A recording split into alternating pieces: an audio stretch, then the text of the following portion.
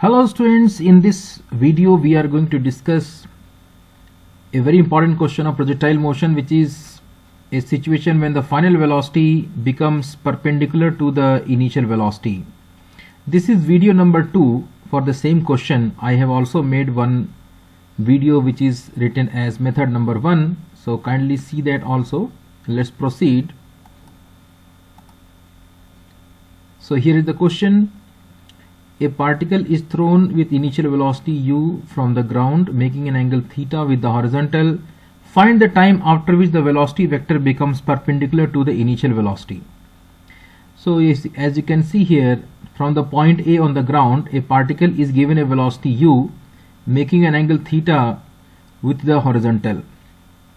Then after some time, this particle will travel along this parabolic path, and here at this instant its velocity will be directed along this direction. Actually, the instantaneous velocity vector is always along the tangential direction of the trajectory. So this trajectory or the path is a parabola, and at any instant of time the velocity vector will be along the tangential direction. So this line, dotted line, shows the tangent to the curve at this instant, and this dotted line another shows the tangent at this point. So velocity vector is along the tangent. This initial velocity vector is along this tangent, and this velocity vector v is along this tangent. Now it is needed that in the question that the angle between the final velocity and initial velocity should become 90 degree. That means we want to find out after how much time, t seconds, the final velocity vector will become perpendicular to the initial velocity vector. So at time t is equal to 0, the particle begins its motion from point A, and after that, after t seconds, the velocity vector becomes perpendicular to the initial velocity. Let us see how to solve this question. First, we can resolve the components of the initial velocity vector along horizontal and vertical. So since the horizontal component is making angle theta with the vector, so therefore horizontal component will become u cos theta, and the vertical component will be u sin theta. Now let us write down this initial velocity vector in the Cartesian notation, that means with I cap and j cap. As you can see, u cos theta is along the x direction and u sin theta is along the y direction. Therefore we can say that this initial velocity vector u can be written as u cos theta I cap, this u cos theta along plus I cap direction, and u sin theta along the j cap, along y axis. You know, I cap is the unit vector along x direction and j cap is the unit vector along the y direction. Similarly, this velocity vector v after t seconds, this also has x and y components. Let us say they are vx and vy. How can we find out these values of vx and vy for this vector? Is this way. We can use the first equation of motion, v is equal to u plus at, only for x direction, along x direction, and similarly we can also use the first equation of motion only for y direction separately. So first, applying the first equation of motion, v is equal to u plus at for x direction only, we will substitute values here. As you know, ux means x component of initial velocity, which is u cos theta. Ax is the x component of acceleration, that means the horizontal component of acceleration. But you know, in a projectile motion, the horizontal component of acceleration is always 0. So therefore ax is 0, and thus the x component of the final velocity here, this final velocity's x component would be u cos theta. Similarly, what about this vy, the y component of this final velocity? So using the first equation of motion, v is equal to u plus at applied along the y direction. We will put the values here now. What is uy? Uy is this u sin theta, the y component of initial velocity, which is u sin theta.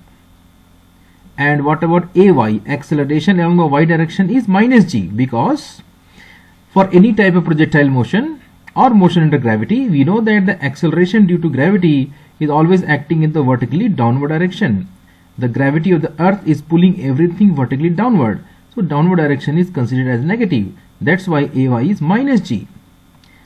Now we got the values of Vx and Vy. These are the x and y components of our final velocity vector V. So we substitute these values here and we will get the V vector as this u cos theta I cap and u sin theta minus gt j cap.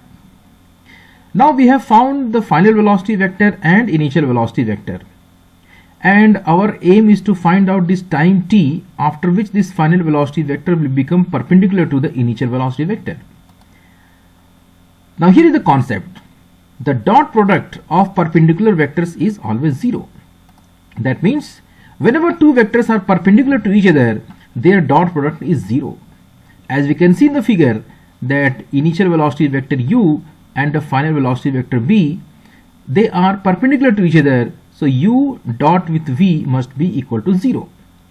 So now let us substitute the values of u and v into this equation and we will get this whole thing is u dot with v is equal to 0.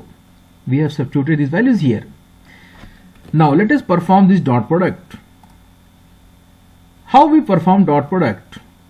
First of all, we look at the coefficient of I cap in the first vector and the coefficient of I cap in the second vector and we multiply them. Similarly, we take the coefficient of j cap from the first vector and multiply with the coefficient of j cap in the second vector.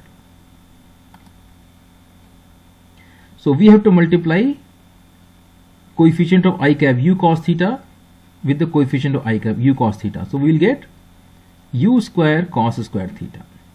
Then we have to multiply this u sin theta, the coefficient of j cap, with this coefficient of j cap. That means u sin theta into this entire bracket.